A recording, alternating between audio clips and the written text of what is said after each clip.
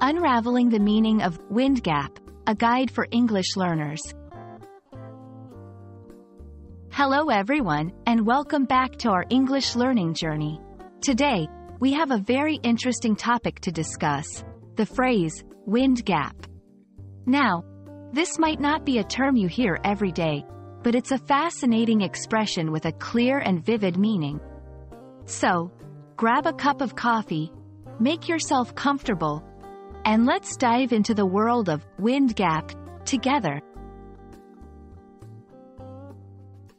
To fully grasp the meaning of wind gap, let's break it down into its two main components, wind and gap.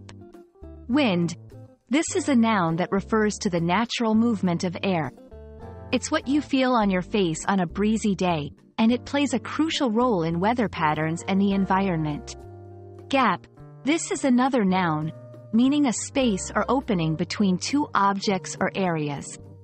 When we combine these two words, we get a term that is used in both geography and metaphorical expressions.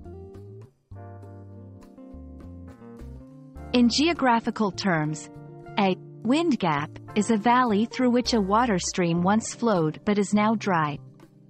The gap is carved by the water over time but is eventually left dry due to various geological activities or changes in the watercourse. The wind in wind gap refers to the fact that now only the wind passes through this empty valley. Beyond geography, wind gap can also be used metaphorically. In this context, it might describe a situation where there once was a continuous flow of something, like communication or a relationship, but now there is an empty space or interruption.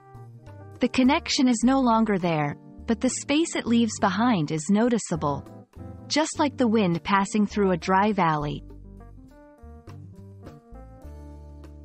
Now, let's see how wind gap can be used in sentences. 1. Geographical context. On our hike, we crossed a wind gap that used to be a flowing river thousands of years ago. 2. Metaphorical context. After they stopped talking, a wind gap appeared in their friendship, noticeable and filled with unspoken words. And that's a wrap on today's topic, wind gap. I hope this video has shed some light on this intriguing phrase and added a new term to your English vocabulary. Remember, language is filled with fascinating expressions just waiting to be explored. Keep learning, stay curious, and until next time, happy learning.